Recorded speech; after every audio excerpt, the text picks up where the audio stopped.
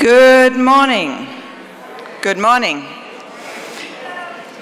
So I'm Hilary Baker. I'm the Vice President for Information Technology, and I am here to officially welcome you to our Tech Fair here today.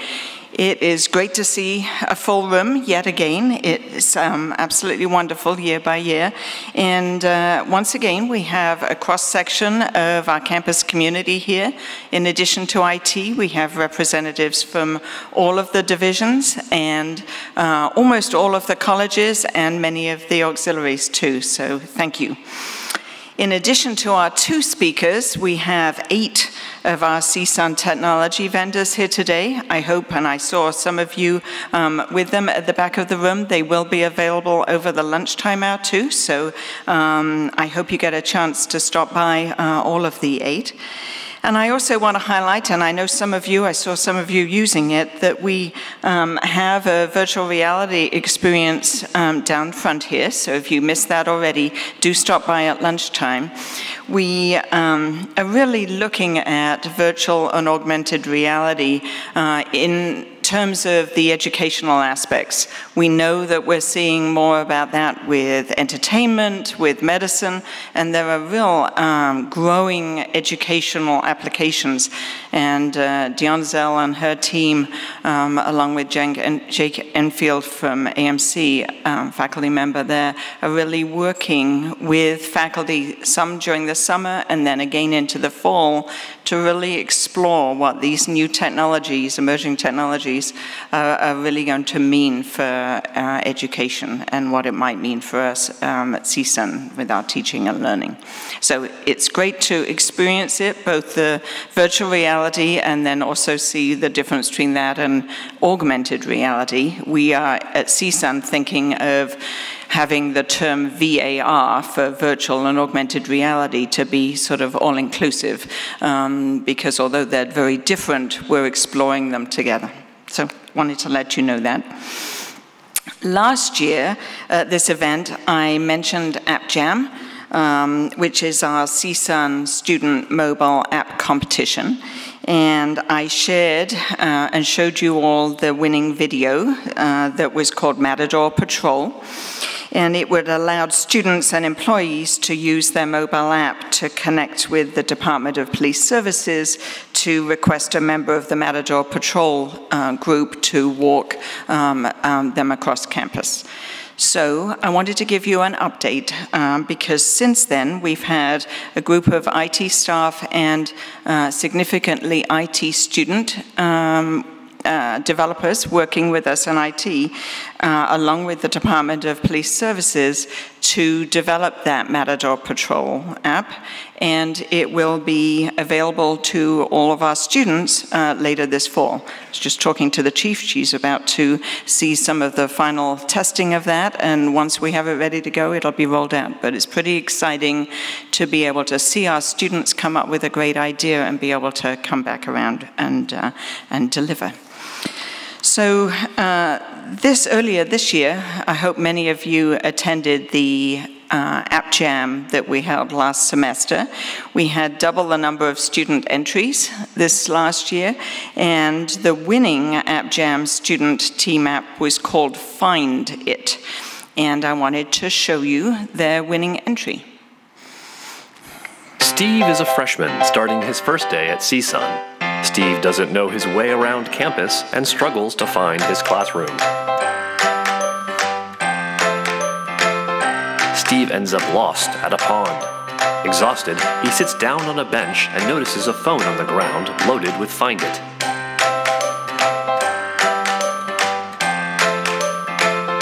He signs in. A map appears, showing his location. He presses the search button and enters microwave. He picks a location and begins walking.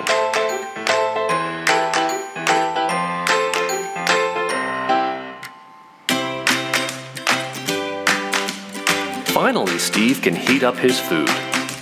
He continues his journey as he enjoys his lunch. Suddenly, he sees a great landmark. He takes out his phone, sees his location, and finds a scavenger hunt. He reads the riddle Among the Sierra Nevada and accepts the challenge.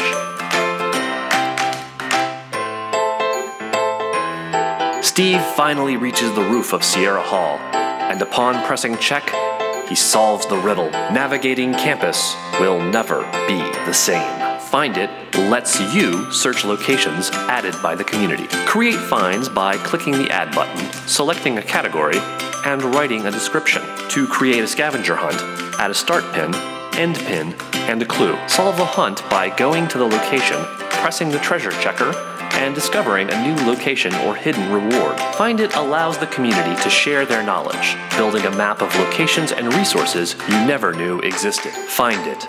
Know your campus. Yeah, I think they're not here today, but we were really pleased and excited this year to, in addition to providing monetary reward as for the winning App Gem winners, we also provided them with startup consulting services through both Lacey at CSUN and with the LA Chamber Big Soul Exchange. And this particular group of students have worked particularly with Big Soul and did some additional discovery interviews and research and decided to refocus their app around student organizations and activities very specifically. And they're now developing a meetup app where the on-campus groups can organize and promote meetings across campus, connecting students with activities and organizations. We're still in touch, obviously, with Big Soul and the students, and understood as of yesterday that the students plan to release a prototype of that app this particular fall. So we'll be following along with that. Lastly, I just want to say that you all know that it takes a lot of people to arrange and organize a day like this today. And it's been led by Ben Quillian. Yet again, he's our leader of this each year. And the core planning team includes Marla Joseph, Dominic Little, Keith Holland, Monica Sweeney, Jeannie Chen, Celine Venezuela, Julie Arredondo, and Ryan Kolog. Please join me in thanking these great IT employees along with our speakers and the vendors today.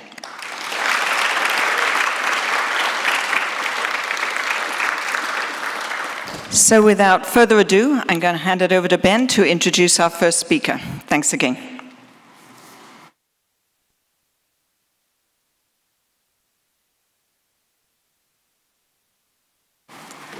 Well, good morning. My name is Ben Quillian, and I'm the Associate Vice President for Information Technology, and I want to welcome you, along with Hillary, to today. I'm also very pleased to have the honor to introduce our first speaker, Morley Winograd. Morley is an author and speaker who specializes in providing insights into millennials. His predictions and analysis have appeared on or in the New York Times, the Today Show, CNN, USA Today, the PBS NewsHour, and many others. He is the co-author with Michael D. Hayes of 3 highly acclaimed books, Millennial Majority, Millennial Momentum, and Millennial Makeover.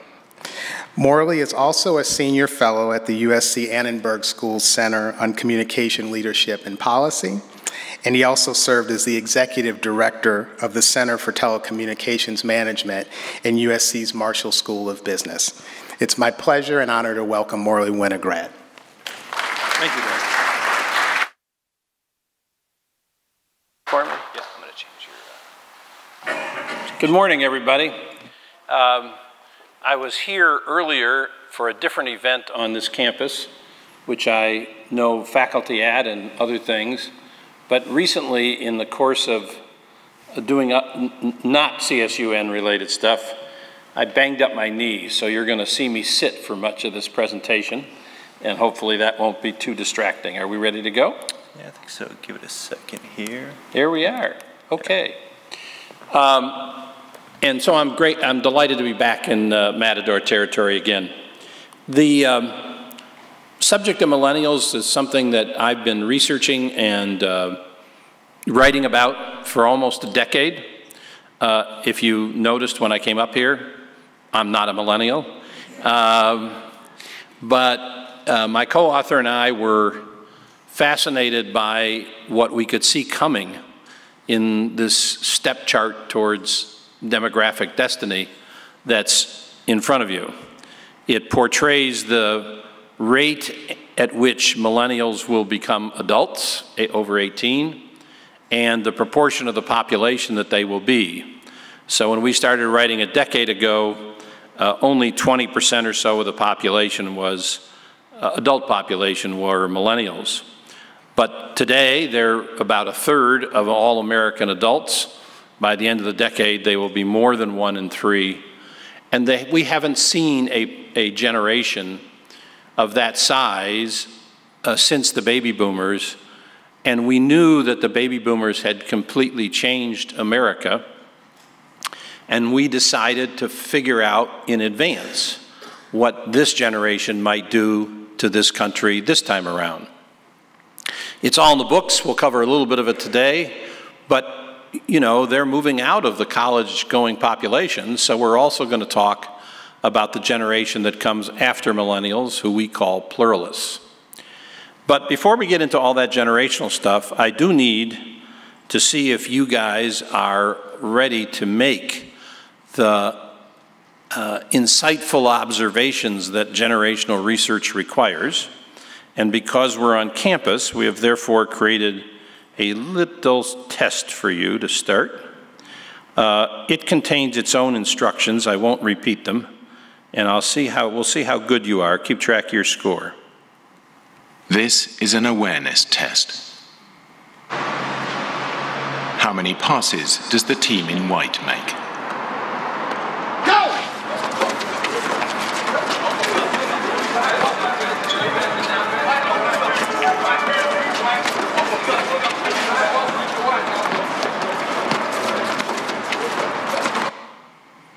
The answer is 13.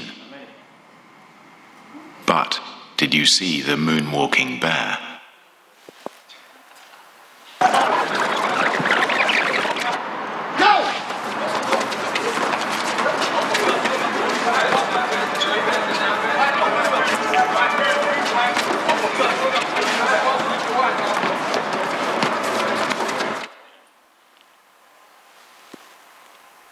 So, how many of you saw the moonwalking bear? Okay. The point of that little video, originally produced in London to make sure people watched out for bicyclists, is to make all of you understand that the purpose of my talk today is to help you see the moonwalking bear called generational differences. Because generational differences, unlike other kinds of distinctions in our population, race, ethnicity, etc., are usually not noticed or observed. Most people don't see that moonwalking bear. And as a result, they run into challenges and issues which appear puzzling at the very least. And so I hope that instead, by the time we're done and before we get to lunch, we tell you enough about generations that you can recognize the generational issue that's confronting you and be able to deal with it. What you do about a moonwalking bear is entirely up to you. Okay, so let's talk about, we are in an academic setting, let's talk about definitions before we talk about the subject matter. Generations were defined by the guys who literally wrote the book on generations. That's what it was called. Started the field of generational studies.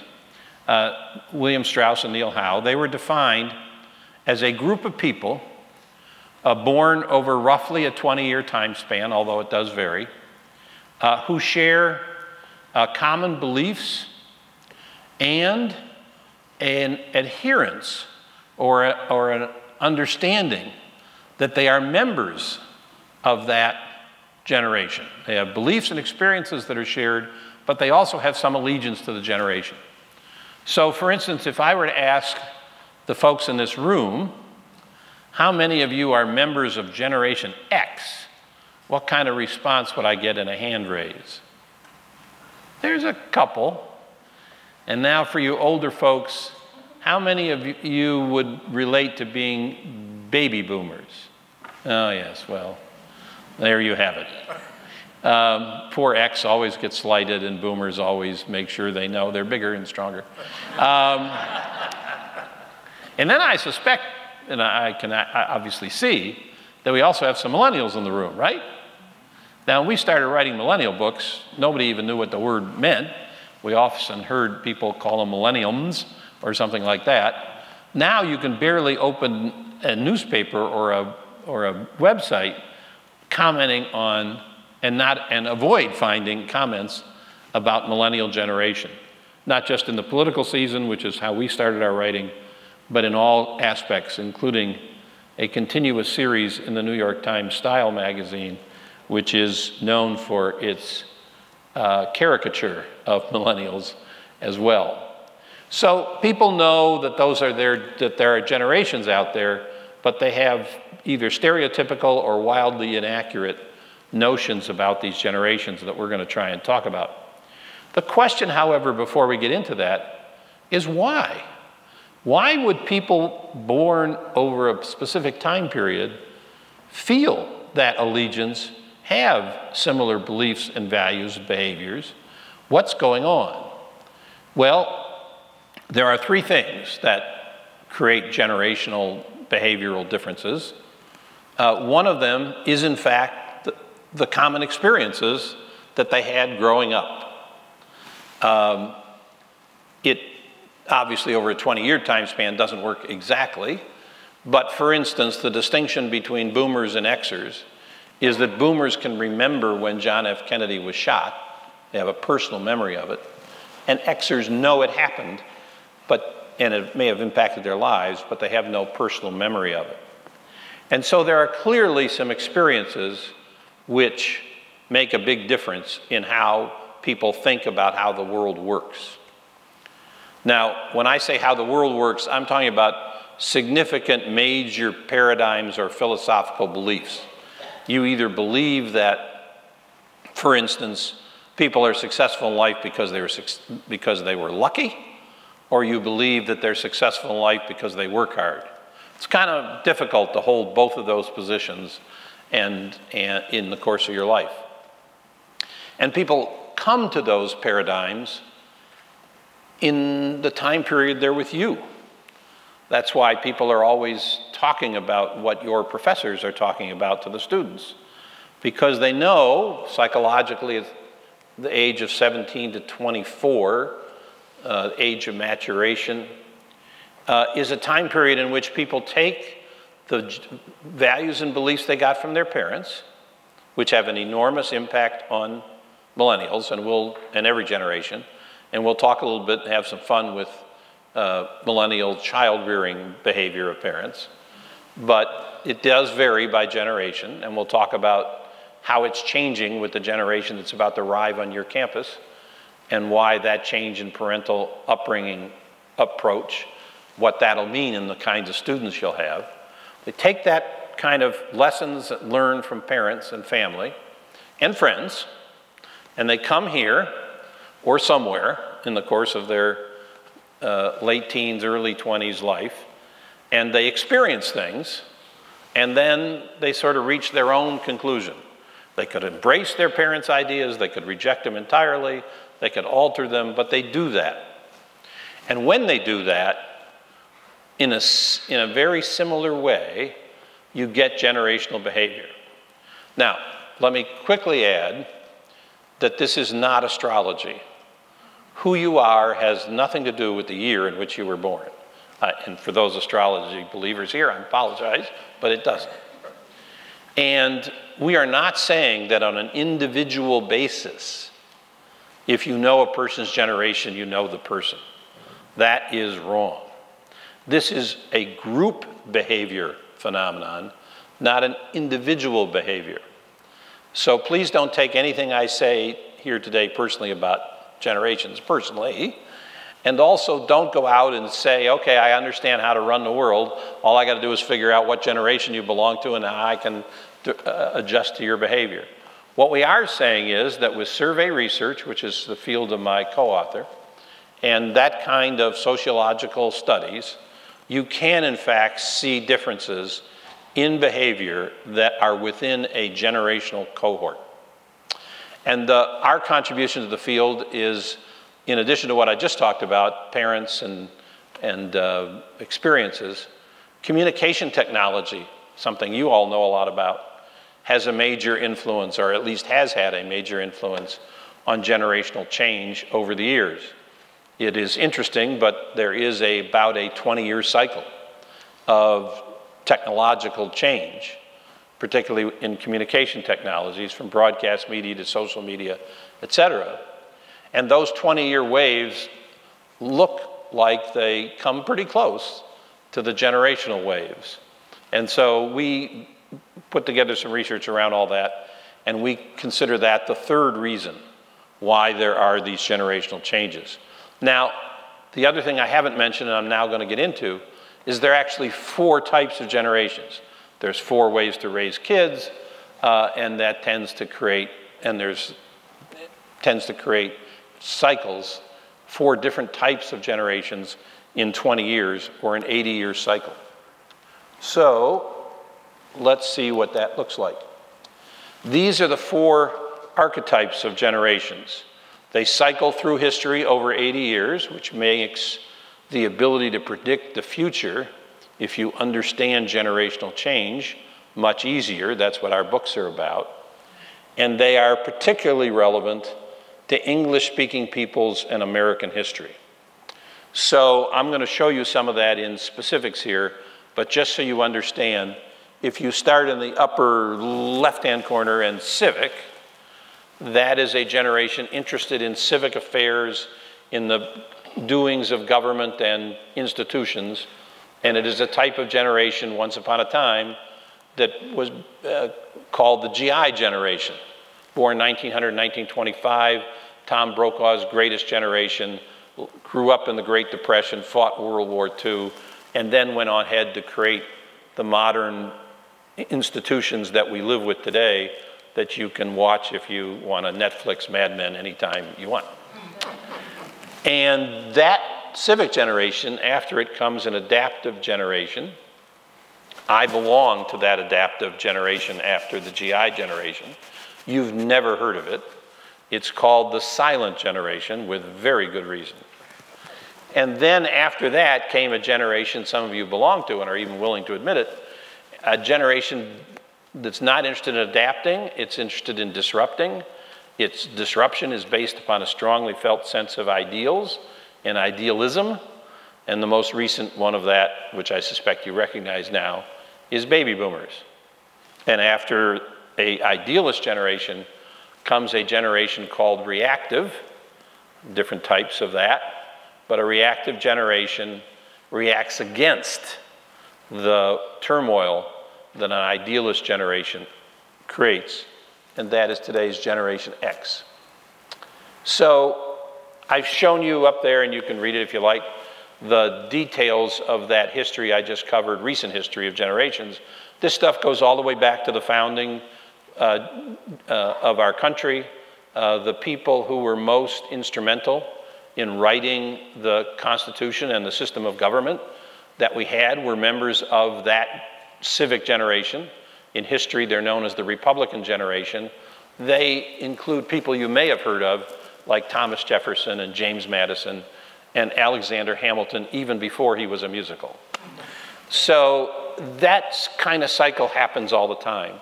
In Generation X's case, they grew up in a time of great turmoil, and the parental style in which they were raised was mostly benign neglect. I'm not saying you didn't have good parents. I'm just saying they had other things to do. We had rampant inflation. Women had to get out of the household and become a second income in order for the family to hold itself together.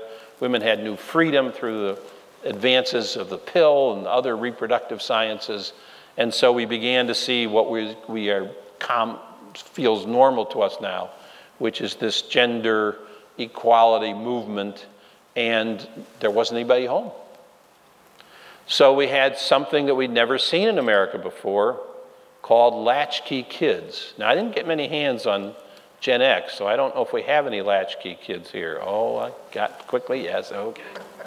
These are children who wore a latchkey around their neck because when school was out and they came home, they had to open the door themselves and spend the time between the end of the workday, end of the school day and the end of the workday on their own. And they did pretty good. When they came up, that magazine article about Xers was written by boomers, and they were called slackers, and the subtitle on the magazine is about how they've got a tough act to follow because boomers are so terrific. But they actually did pretty well. However, as you can see, have mostly alienated, individualistic, anti-institutional rhetoric, concerned more about family and friends than anything else because they missed the loving from their family, parents that they had when they were growing up, and very entrepreneurial. Because if you're left on your own devices when you're growing up, when you become adults, you become Silicon Valley entrepreneurs and make a lot of money. So that's Generation X. You don't have any students like that, but I'm sure you got plenty of faculty. Here is how the country thought about children when Xers were growing up. This, I mean, it's not a random sample. These are the popular movies of the year, right? And the basic message over that time period was, children are basically the spawn of Satan. And the less you have to do with them, the better off you are. Because the only thing wrong with the Davis baby is it's alive. Oh, great. And you've seen recently some attempts to revive some of these titles and plots. Rosemary's Baby sequel and some other things, remakes and all that stuff. They flop because they have nothing to do with our attitudes towards children today, and they seem to be ridiculous. And in fact, in one of my lectures, after one of my lectures, I had somebody come up to me, a millennial, and said, "You were joking about those movies, right? We didn't actually make movies like that and treat children that way." No, I wasn't joking. Those are really where the country's attitudes towards children were, and you can understand why Xers have the behaviors they do, because they didn't exactly feel welcomed. So when they became parents, and also when the baby boomers, later baby boomers, had kids, people decided something completely different. The problems of society were clearly because we were neglecting our children. So let's take them from this level of status in society and let's put them up here and make them the whole focus of the world.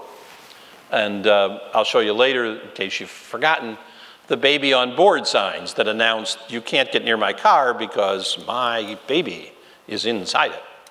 So that's quite a change, and those signs appeared in 1982 when the first millennials were born. And millennials were raised by parents who were convinced, psychological studies, other things, that the way to make their children successful was to build up their self-esteem as high as you could, because the world was a tough world, a lot of hard knocks. They're going to need to feel good about themselves and believe strongly in themselves if they're going to be successful. And that's what every parent wants for their children, is for them to be successful. And so we got the child-rearing behavior that was drilled into me by my Xer kids. Don't ask me about my parenting. When they had kids, when I had grandkids. And that was, whatever they did, be sure and tell them it was a nice job. And don't criticize what they did, because all you care about is for them to feel good about what they did. That's kind of the millennial parenting style. And it's an important element of the millennials who grew up, as you can see from this news magazine cover, It's a news magazine that no longer exists thanks to millennials. But anyway, this picture of millennials as young people is the exact opposite of the Generational X picture I showed you. They're not people standing around wearing black and looking past each other. These kids are dressed in bright clothes, they're hugging each other, their underwear's hanging out, everything is great, right? And we use those magazine covers because there's only 10 years between those two covers. There's 20 years of a generation, but there's only 10 years between those two covers. That's how quickly things changed. And as a result, we have our civic generation of millennials. And look what happened to the movies. Now, the child is in fact the center of the action and the solver of the problems. They're smarter than adults. The most important one there is Harry Potter, which is the Millennial Bible. And if you don't believe me, go over to Universal Studios and watch them go through the Harry Potter thing. So the people running the university, Dumbledore and friends, those are the boomers. They talk a lot, they don't do much, they set rules that are impossible to follow, you can't trust them. That's millennials' picture of boomers in the allegory of Harry Potter. Of course, if you're feeling bad about that, you could be an Xer, which is, well, I guess in the Harry Potter world, the name that cannot be said is actually an Xer. Those are the people who killed Harry Potter's parents. All right, so we have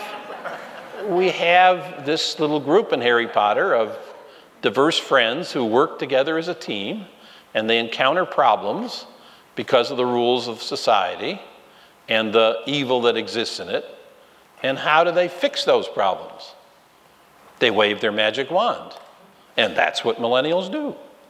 When they encounter a problem, they tend to wave their magic wand, which you know today is a smartphone. Okay. So here are the 7 traits of millennials.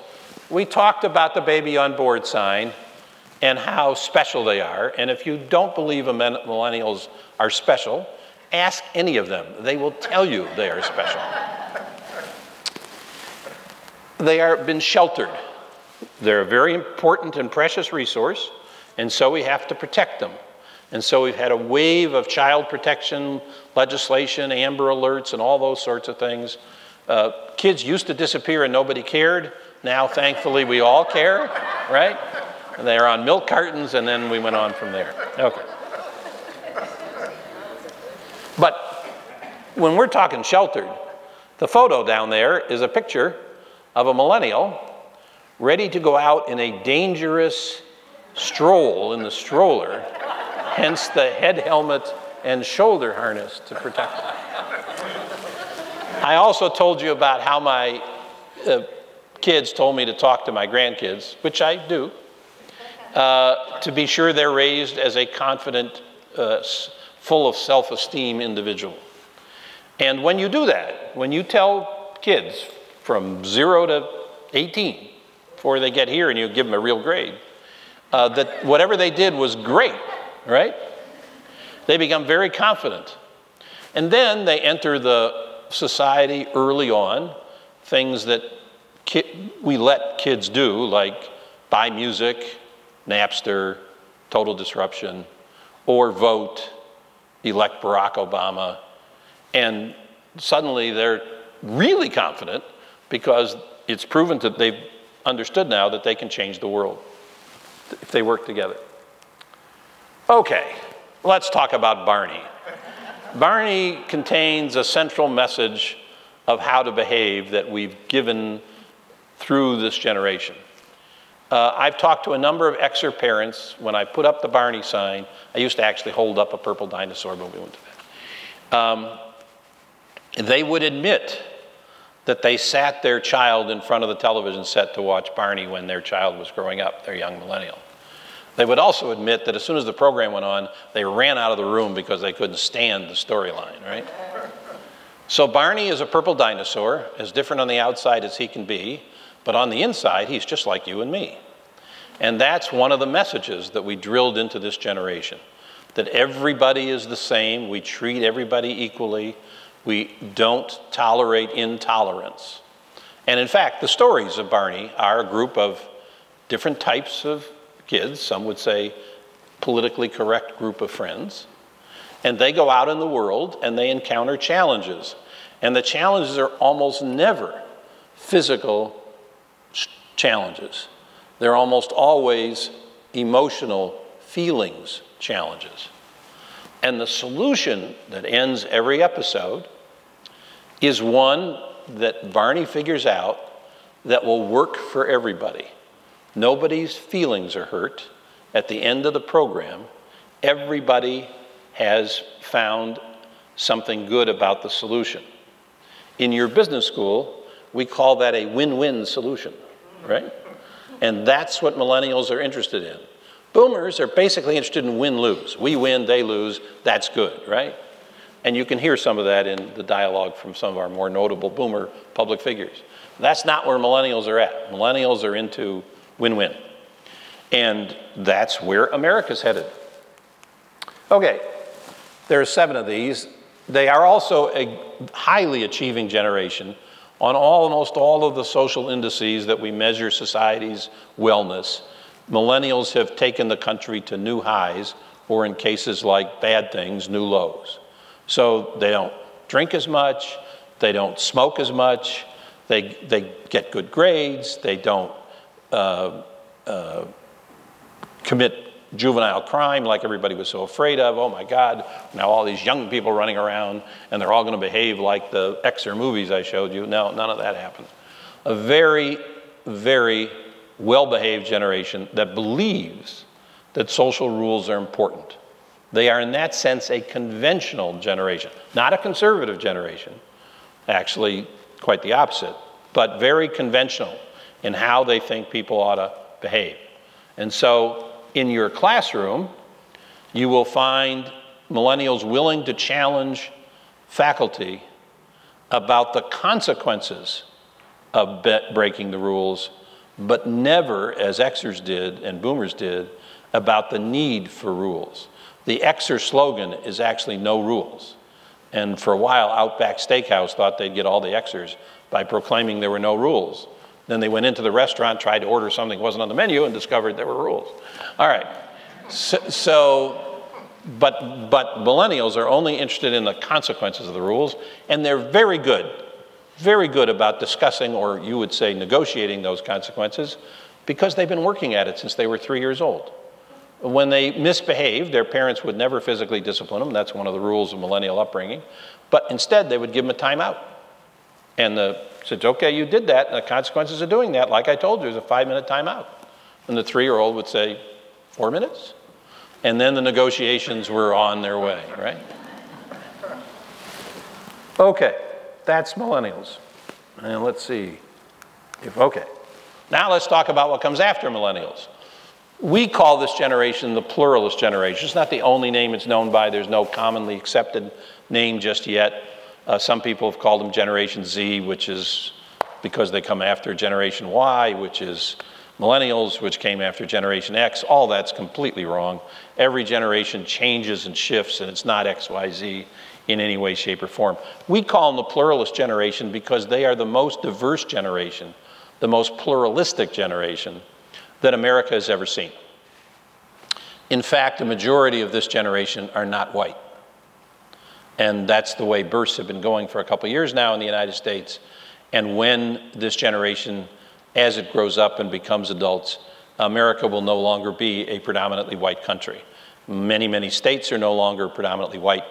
In their population, student populations long ago, in public schools anyway, became majority non-white. But that's going to be the way America is in the future with this pluralist generation. And you can see that the time in which they were born, they are enthusiastic about their diversity. If you haven't noticed it, it is like something they don't obviously pay attention to the differences. Instead, they celebrate when they get to meet people of different types and different things and can make them friends. And so that's that future generation for America.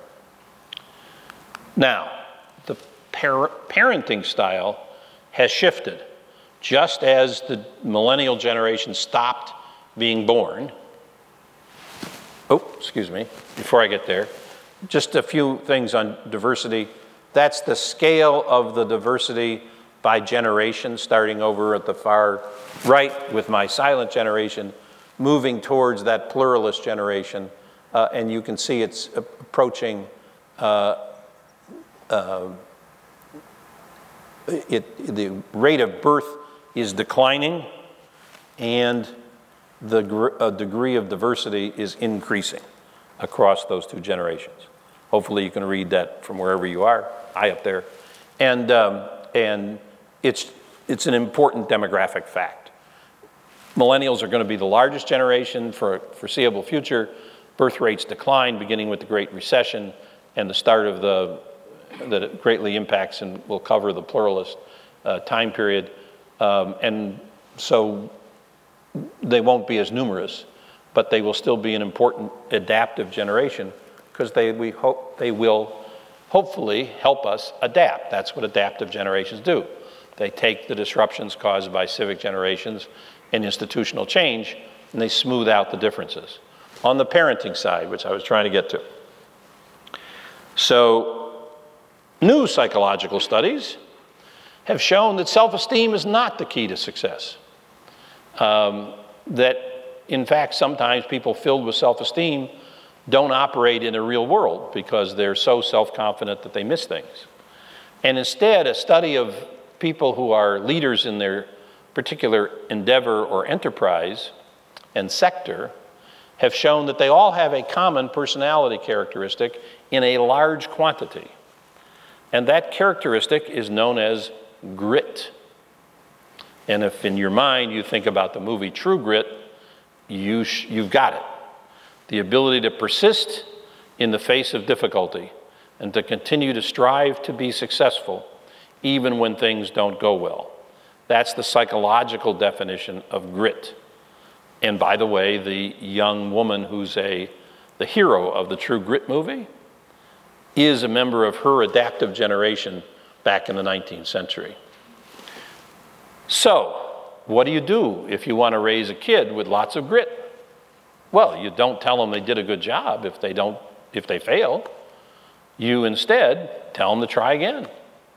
You don't reach out and show them how to solve the problem. You may give them some clues, depending on how old they are and the situation is over, but you let them learn from a young age that when something goes wrong, what you do is you try again until it goes right. And that's what grit is. And I'm sure you will all welcome such students when they arrive here in another 3, 4, 5 years, members of the pluralist generation, who will have a much greater capacity for individual effort and striving than millennials do, who get their ability to succeed from the group, from working with the group. That's where their strength comes from. These kids are being raised to be more independent and more creative by their currently mostly Xer generation parents, and less dependable and less worried about keeping the group together with respect. That's what you can anticipate. Okay, so now we're going to turn to your world and surveys of people who are either pluralists, remember they're not adults yet, or millennials, or both. And I'm going to see if I'm going to stand up and see if I can make sure I get you the numbers right, which I can't do from my seat. So people did a survey of plurals only, not millennials, who are not yet in college, and asked them what they thought about when thinking about going to college. 67% says their number one concern was being able to afford it. And you see that concern on the part of their parents also breaking out in this political conversation. And I guess I should do full disclosure. I'm the president of the Campaign for Free College Tuition as well. Okay, 72% want the flexibility to create their own college experience. Remember what I showed you on that creativity, and you get through life by figuring things out and doing it. They're not going to walk in and just follow the rules. and they're not going to want to buy a cookie-cutter approach to what's offered to them. They want to create their own experience. And they don't want to do it for the sake of the beauty of the academic philosophy. They want it to be integrated with practical experience, whether that's internships, a chance to participate in the kind of contests that I saw talked about here today by Hillary. Those kinds of things would be very, very attractive to pluralists as they imagine their college experience. And of course, they want a job when they graduate because they've seen how difficult it can be. Some of them have older siblings who graduated from college and became unemployed. Obviously, some of those moved back in with them, so they got to know them even better. But they want to make sure they get out of college and have a good job, which fortunately looks like the economy will be in a position to provide so long as you guys get them the skills and experience they need. So in that kind of environment, there becomes, you have a new way of thinking about what college is. It's really an opportunity to create learning communities and introduce students into them so that the idea and the activity of learning is not divorced from the rest of the day-to-day activities of the students. It's part of what they do. It's integrated with practical experience, and it's a community. Very important, this generation. Plurals are just as interested in team and community and sharing as their millennial older siblings. And so, I'm sure this is happening already, faculty are in charge of designing that learning experience where you create an environment for learning, but you don't stand up and lecture for the class. A lot of people talk about flipped classrooms where the material is briefly covered, if at all, at class, mostly before class, and the class time is mostly spent in team projects. Millennials love it, pluralists will love it, because it's teaming. You will need to interject a little more notion of independence when the pluralists show up, and independent work. But they are the ones creating the learning experience for their peers. And the faculty's role is to guide that experience to make sure they pick up what they need to know. And that experiential learning is obviously more powerful anyway. Now, how many of your faculty are capable of creating that? That's a whole other question we won't get into here. But literally, students will be wanting to co-design and co-instruct their classroom activity, which I think is all to the good. And I'm sure many of you administrators think it's all to the good. Whether the faculty thinks it's all to the good or not, we will see. From a technological perspective, we're going to be doing a lot of VAR, to Hillary's point, a lot of virtual reality, a lot of augmented reality. We're going to be using simulation and visual communication when we ask to determine, did you learn what you needed to learn? Have you mastered the skills we're looking for? We're already, of course, I'm sure you've seen students more willing to produce video than take a test. PowerPoint for sure than write a paper. Writing's a tough exercise. And this is just the next step as the technologies make it possible to create, literally, the world that you're asking them to know and master. And by the way, that has implications for your campus. It's interesting that the Find It application app won the contest. You should actually be thinking about creating enough sensors in the physical environment for that app to work automatically. It shouldn't require a whole lot of smartphone, human touch interaction. It should, in fact, be part of what the campus is, which is its own learning experience. The person who was kind enough to drive me by cart from the parking lot to here took me through the forest. But that's all it was. I saw some cages on an elephant. I saw some bamboo. I didn't see anything else.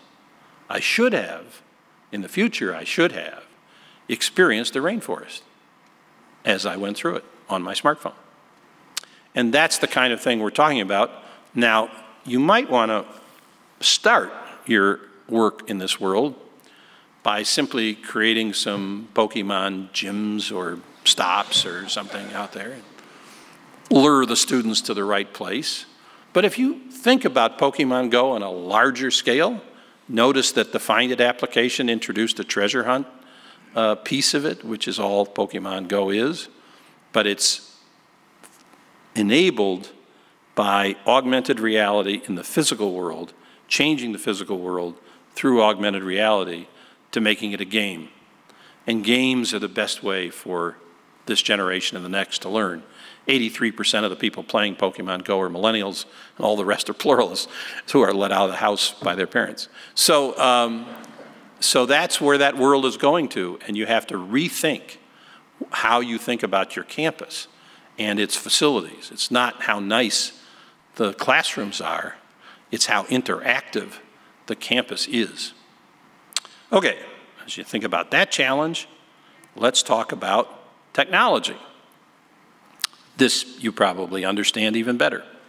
There is a misconception about millennials and their social media, which is their generation's communication technology, and plurals, and how they interact with social media. Yes, more than half of them play video games at least 1 hour a day, but even more know someone who's a victim of online bullying or cyber stalking. And yes, they do a lot of shopping from their smartphone if they have the money, but only 15% would rather interact with friends using social media than face-to-face. So there is this skepticism about the social media world involving concerns about security, concerns about safety, and concerns about not getting enough human interaction that this generation, both generations, are generally not acknowledged to have, but absolutely do when you talk to them and ask them about it. And millennials particularly worry about their young kids, their young, siblings, because they see what's happened in the world of social media, and they want to make sure they protect their unknowing younger siblings from it, but they both all share that skepticism. So security and safety is very high on their list. But it's clearly driven from the smartphone. I don't think I need to beat that one over the head. 87% say a smartphone never leaves their side. These are 12 to 24-year-olds, so it includes millennials and plurals. And 80% of them grab their smartphone when they wake up. Well, most of you probably do too. Okay. More importantly, at the last one, in the next 5 years, I believe everything will be done on mobile devices, 60%. They're right. The communication technology of my generation was radio. The communication technology of baby boomers was television. The communication technology of Xers was cable television. Those are all broadcast media. They have a different architecture than social media. Millennials gave us the popularity of social media from technologies that Xers put in place so they could be on their own, and those silly millennials adapted it so they could all be together all the time. But for pluralists, that technology is all mobile, all smartphone. And that isn't as true, even though they're very good at it, as millennials, because it's not, native. But that's the communication technology of pluralists. Mobile, broadband, internet on a smartphone. And of course, they spend a lot of time taking pictures of it, and 44% take pictures at least once a day. You'd say, really? Only 44%? And 79% of them share it, because sharing is what these generations do. Sharing is crucial to their human interaction. They want as many people in their social group to know what they did and what they're doing as possible. And so our world of social media platforms is changing.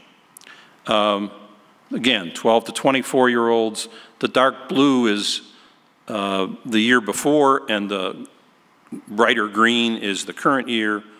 And you can see Facebook declining slightly in usage, Instagram growing, and this thing called Snapchat zooming ahead while Twitter falls a little bit by the wayside, even though you see a lot of Twitter usage in politics and entertainment and other kinds of quick reaction kinds of environments. That's not really where the generations are headed. They're headed to Snapchat and Instagram.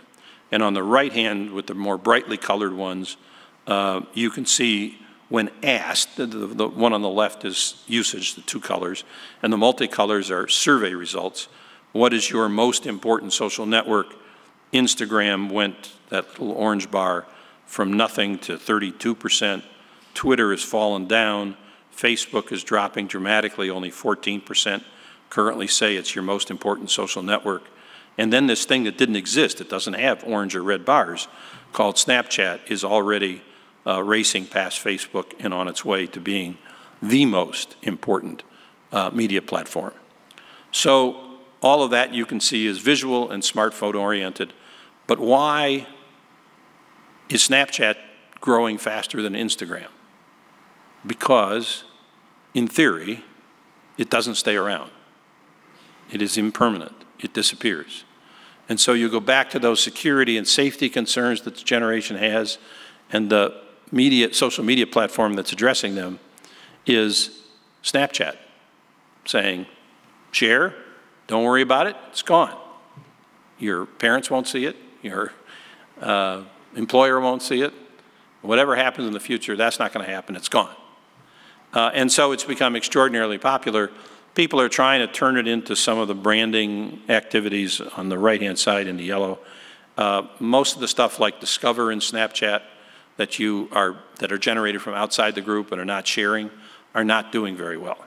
But Snapchat itself is doing extraordinarily well and will continue to do so. So if you want to reach them, you better be on Snapchat. Okay, I've talked about this a little bit. I want to underline it in my final remarks before we take questions as it relates to the developing and evolution of learning management systems. So data sharing, I said, is a way of life. How many of you use Waze? So you all know that it's better because it's a team effort to figure out how to get past the 405 traffic. The middle one, I don't know that people would use Jawbone, but I'm sure you all use some kind of, not all, but many of you use some kind of fitness bracelet, right? And you share. You tell people how well you're doing. It's the basis of Weight Watchers, and it seems to work with exercise too. And then there's Yelp, which is a way of sharing information about the community you live in.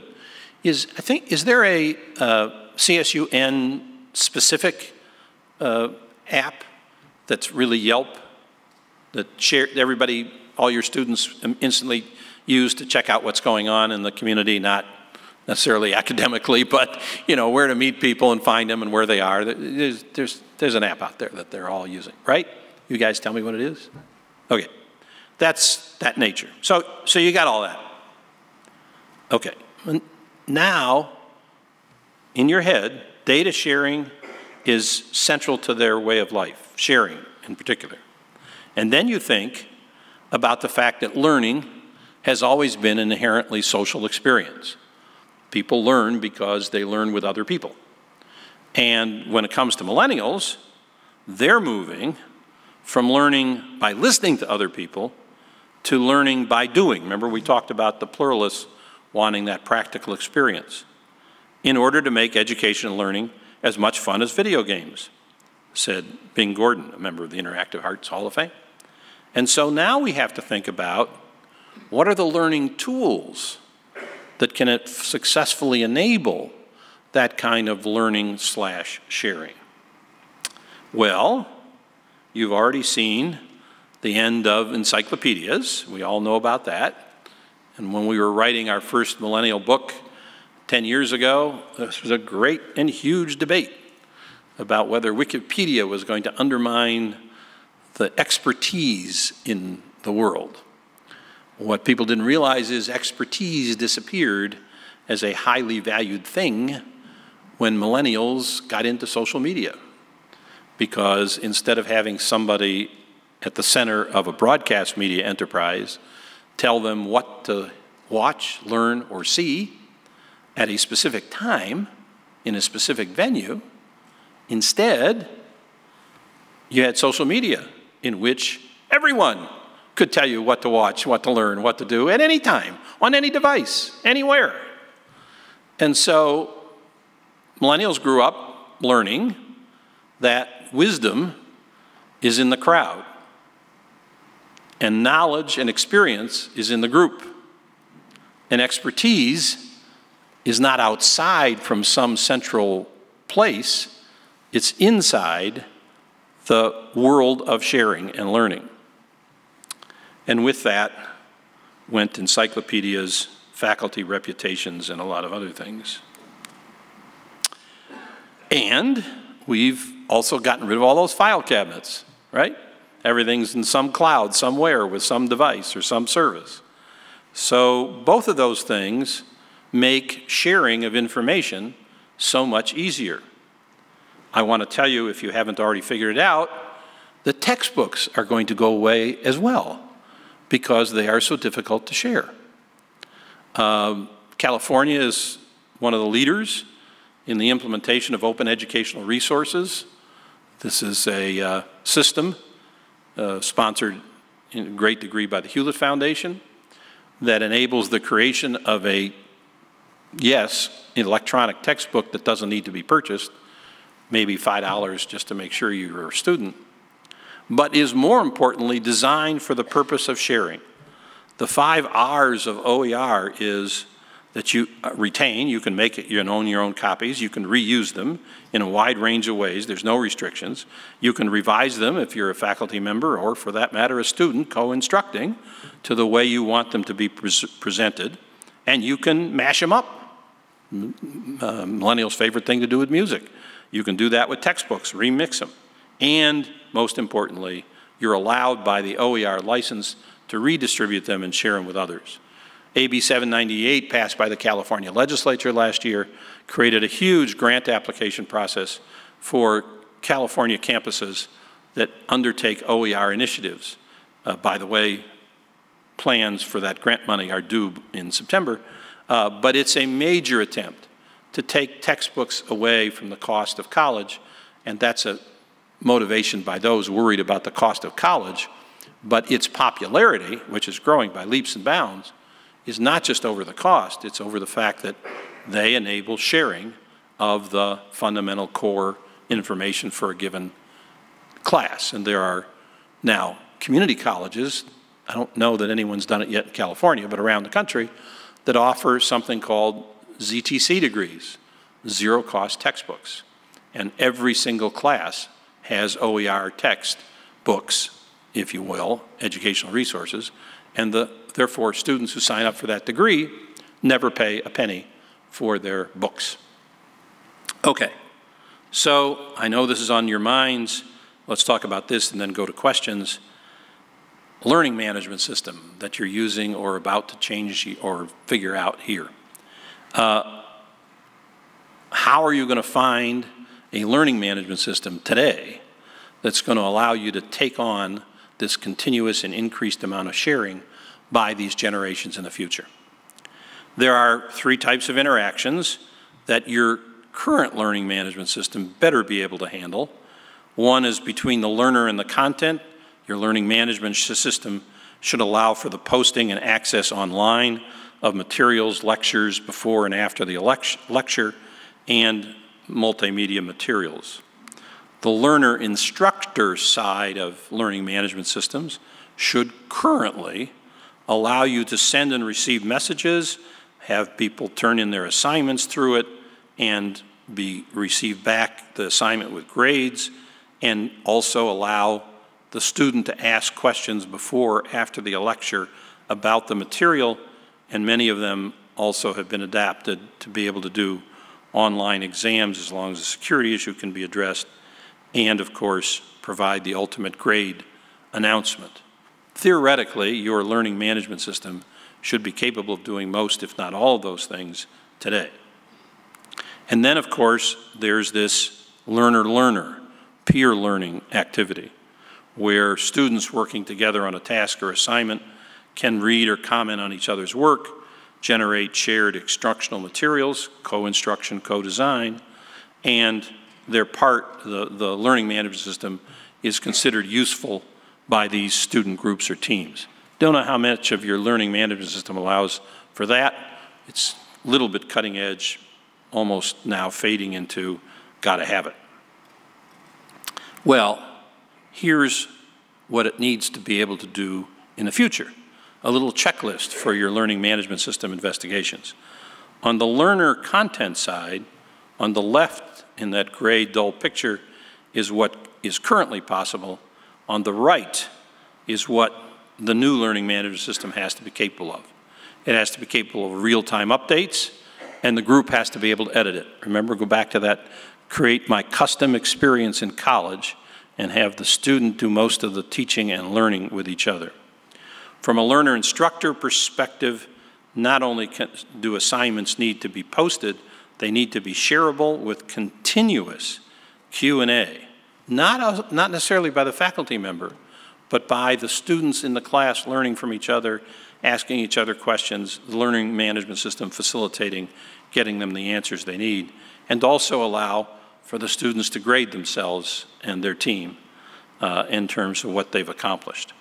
Finally, your new learning management system on the learner side should be all about social media. It's obviously got to be on smartphones. It's got to allow for co-creation, because that's the future of colleges and learning as millennials and then their pluralist friends take over America. We got time for questions. Thank you very much for listening. I'm going to sit down again. Thank you.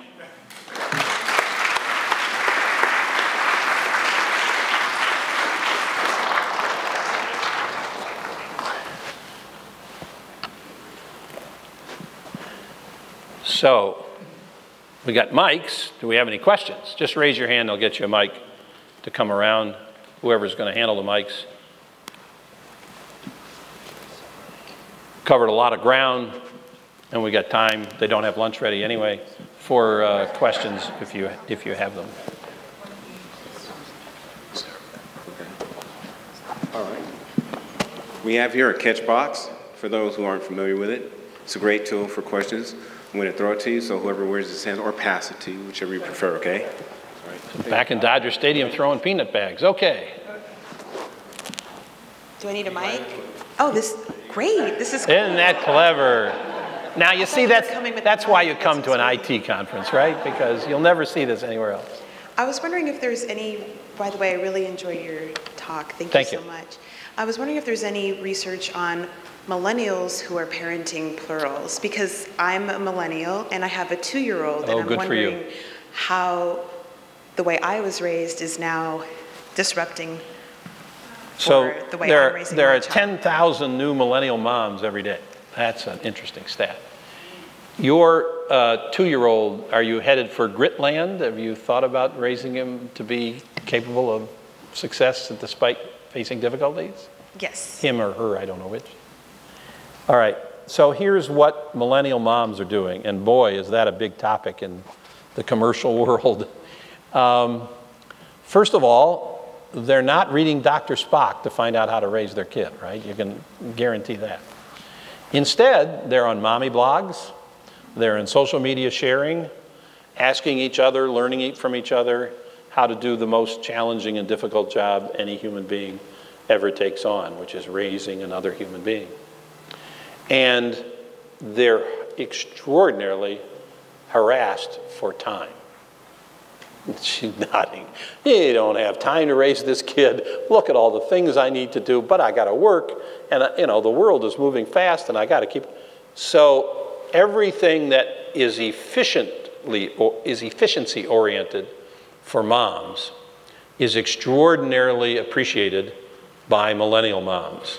Anything that helps them get through the day, makes them more productive, scheduling, whatever, that's the hot apps in the world of millennial moms. And then, of course, there's the general millennial belief that what we eat ought to be healthy. I don't know what that's about. And that the products we use shouldn't destroy the environment. another strange concern. And that's really important in millennial mom land, which has caused all kinds of new brands to pop up and change the way households think about the products they use. Do you use, can you name a couple of brands that you're active in the world of babies? Well, for the cleaning products, there's Method is very popular. You can get it at Target. And Target and shopping online is huge for the convenience. Yes, exactly. And why do you buy Method as opposed to some products made by Procter & Gamble? Well, they're better for the environment, and that's There you go. There you go. And people who realize that are making a fortune. Okay, so that's millennials and plurals and moms, and it's a wonderful new topic of ours and our research, and I'm glad you asked the question. Others on any aspect of generational impact or concern? Yes, I think you're allowed to ask a question. I'm not sure whether that's okay for the president to ask, but. So I have two kids. One is a Gen Xer and one is a millennial. Do you see a lot? Do you see a lot of difference? What happens was her question. I think you've explained my son to me. Yes. Well, which is the son the millennial? Yes. Yeah, and kind of different than is the older one a daughter? Yes. Yeah, kind of different than the Xer daughter, right? Yeah. Okay. Well, a lot of people read our books just to understand their kids. So the issue is all of the independence and sort of autonomy desired by your daughter is the opposite of what your son wants. He wants to be part of a team, a group, a family. He wants to have lots of friends. Even male millennials are worried about their friendship relationships, not as much as females, but certainly to a greater degree than any other male we've seen. And your parenting style, for him to be happy, has to be extremely warm and smothering, just the things your daughter pushed back against. And good luck. By the way, they won't get along together. Forget that idea. The two kids aren't going to get along. In the workplace, the single biggest degree of friction is between Xers and millennials. Xers usually the boss as the millennial enters the workplace, and the Xers finally has their chance to get revenge on the millennials for all the loving they got growing up that the Xer never got. So it's pretty hard to manage your way through that, and you'll see a lot of their rivalry about their mother's attention also fall into that underlying debate. Okay, that's great questions. Yes, right next there. So I've got a question kind of about the media and how the media is going to change. Because of course, the youth of today is very much affected by the media, which is actually controlled by a very different generation. Yes. Do you see any kind of a change as far as maybe stopping all of the concerns that, oh my gosh, something's going to happen to you as soon as you walk out of your house? Are the future generations, when they start to take over these kinds of positions, are they going to possibly bring a more positive spin to it? Yes, yes. The dark days of America, the concerns about don't play outside, somebody's going to drive by in a car, grab you, I'll never see you again, and you'll be sold into slavery. Those concerns will go away when the people choosing the stories are millennials. Right now, the storylines are still being determined mostly by Xers, including the advertising, and in some remaining cases by boomers. And they're still talking to the younger generations as if those younger generations are who they were when they were young, when in fact that young generation is nothing like who they were when they were young. Just watch your daughter and son. And so it's all askew. And then Hollywood, which has its own historical challenges with change, continues, as I mentioned earlier, to try and revive Xer plots, which never work. But they never notice that the cartoon animated world, right? And particularly Disney, which is a genius about millennials, the only part of Hollywood that understands millennials, studied them to death. They're making all the money. That's what all the #1, unless it's an action film, everything else is all millennial lovely stories, right? Where, you know, Zootopia, the world has evolved to perfection, prey and predator are now living in harmony together. And I don't want to spoil the movie for you, but the plot is about some evil person who's reintroduced predator tendencies into some of the population of Zootopia. And of course, that person turns out to be the local city official. Okay, so there goes politics. Back there catches. So I know we don't have a lot of time, but I was curious, in your surveys that you did you notice differences with generations of color, LGBTQ? Sure. And if you can talk a little bit about some of those differences. So when we wrote our first book and went out and talked about it, it was a very optimistic book about the future of America, and we published it in 2008. We wrote about why Barack Obama was going to be elected president, and we wrote the book. Nobody even knew who Barack Obama was. I would get this question all the time. We don't get it quite so much anymore, which is, well, aren't you just writing about white middle-class kids when you're writing about millennials and how wonderful they are? Our answer was, well, actually, in the survey research, the best kids, and certainly the most optimistic kids, were kids of color. Because Hispanic kids and African-American kids, when asked about how their future will compare to the future they grew up in, they're the ones who say it's going to be better.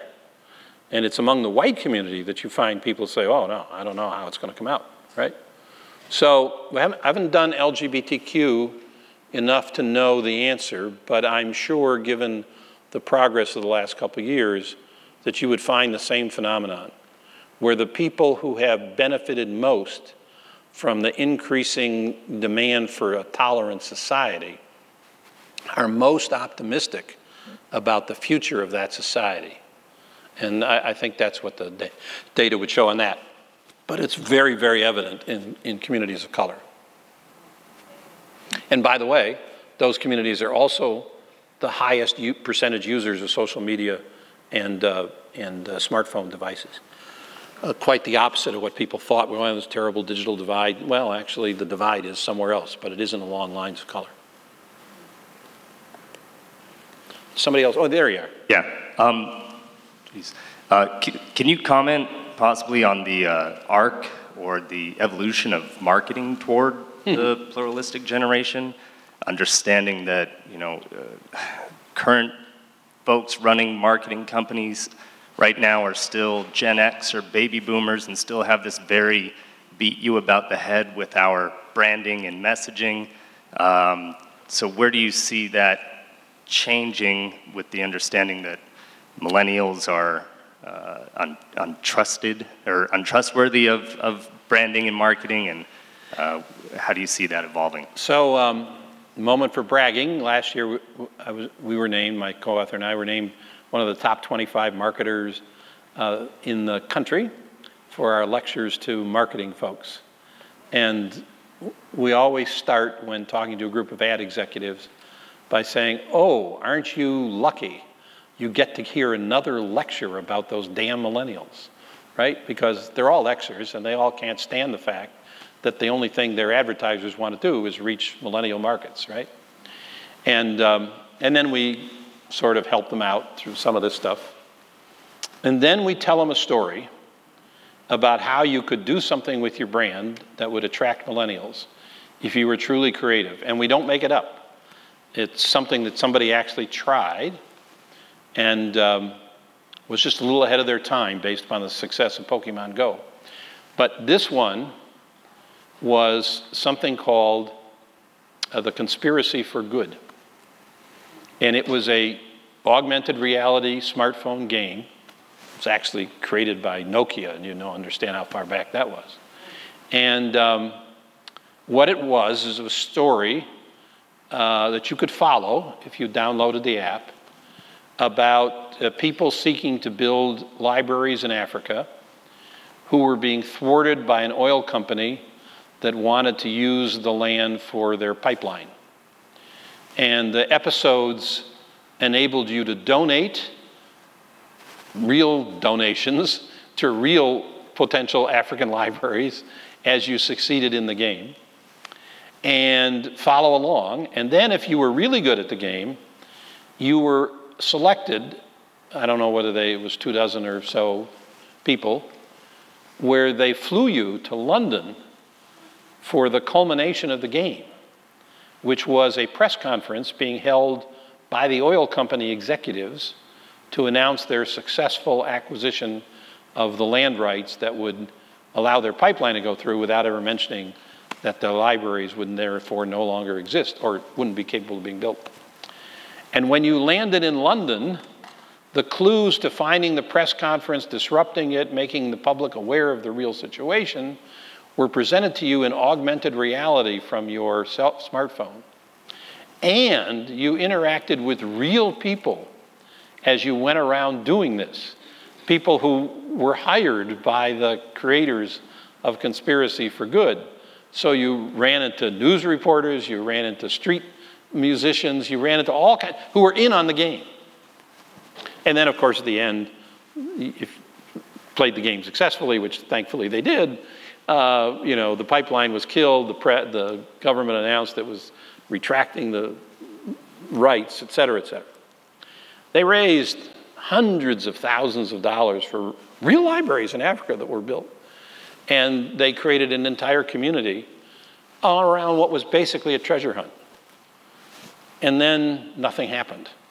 They had this enormous success, but nobody could figure out how to take that and create the brand reputation with millennials that is the holy grail of marketing. So that's why we always share it with them. Now we can tell them, look, it was Pokemon Go 5 years ago. Here's how it worked. Now just add your brand, create the lure, and off we go. So that's what we tell them. Forget television, forget all the printed media. Your distribution has to be social media oriented. It has to be team sharing. It has to involve doing something good to change the world for the better together, which is what millennials are about.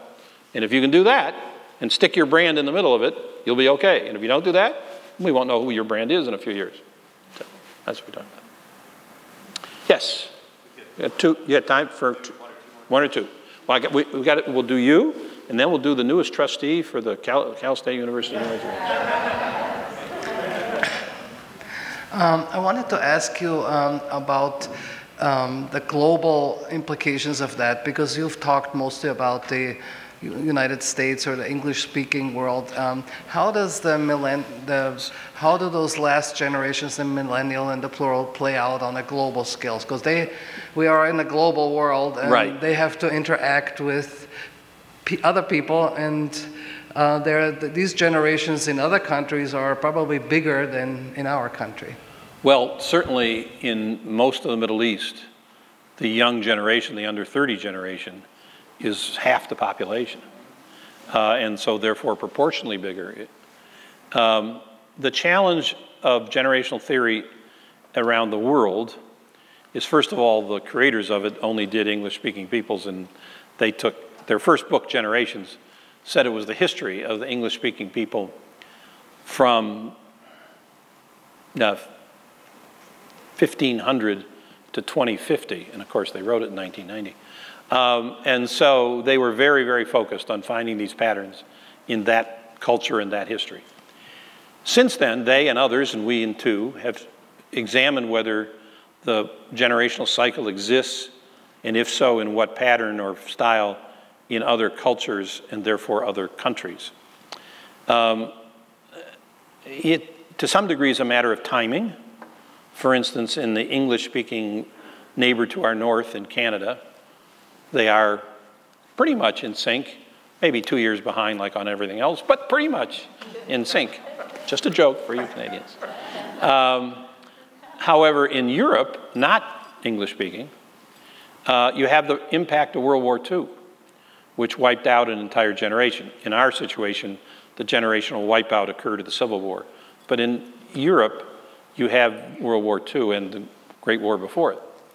And so they're close, within 5 years of the cycle, and the cycle seems to be of the same type, but it's not quite the same. There are names, which I don't remember now, for these generations in those countries, in German and French and so forth. But they tend to appear about 4 or 5 years after the generational shift has occurred in English-speaking countries. The one to think about hard, however, is China, which had no generational change until the Communist Revolution. That was a society, you need modernity to have generational change because it was a society that raised its kids the same way every single time, right? And for eons. And so nothing happened. And then you got this huge turmoil, the Long March, the establishment of communism. And ever since then, we've had rapid generational cycles in China. They don't match they match the cycle, the type of generation, they don't match the timing. But, you know, Deng Xiaoping was the adaptive leader of China's generation that came along and said, well, communism doesn't necessarily mean everything. You can have your plot and whatever. And then the generation of what the Chinese call little emperors, the result of their one-child policy, right, has attitudes and beliefs that are very similar to millennials in terms of patriotism and the parents smothering the kid because it's the only one they'll ever have, and the kid thinking they can do anything. And so there's that.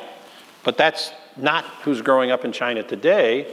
Some of those little emperors are now coming into their power and relying upon their generational descendancy of the revolution to take that power, and they got in a lot of trouble. You know, they crashed Ferraris with girlfriends in the car, and they were supposed to be looking out for the people. And so now you have a leader who's reacting against that kind of millennial behavior and using it for other political purposes. So China is definitely seeing generational change. Doesn't line up with ours, does line up with cycles. One of the dangers in international history is when you have very militaristic, belligerent, chauvinistic leaders coming into contact with each other. And that's true of boomers' leadership interacting around the world. Won't name names.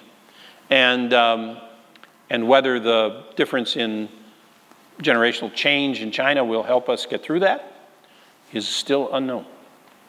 So with that foreboding comment, would you care to ask your question, and we'll go to lunch? Don't forget to introduce yourself for those who don't know you. Introduce yourself. Hi, my name is George Reyes, and I am the new student trustee, so thank you. My question is, how can we help current faculty, get into the thinking of millennials and pluralist education? So more group structure collaboration, class structure, and more technology in the classroom. Well, first of all, you ought to have the trustees pass a resolution mandating it. Second, given the nature of faculty independence and freedom, have them read my book. Any one of the three will do. And then I guess third, the students have to take responsibility. They have to make it clear their expectations in your student feedback. I assume you do it of faculty. Don't give the guy who's still standing up there lecturing, reading his notes from a textbook he wrote, ever get a good grade, right? And then that feedback will come up. But you don't have to be vindictive about it. You can say at the beginning of the class, so we understand we're here to learn X. Can you tell us something about your learning style and how you plan on having us learn this? And then engage in a nice dialogue about how you might want to do some of those things by way of teaming and collaboration and in-class work and so forth. And good luck with all that. But if you don't take responsibility for it, it'll never happen. Thank you all very much. Appreciate it.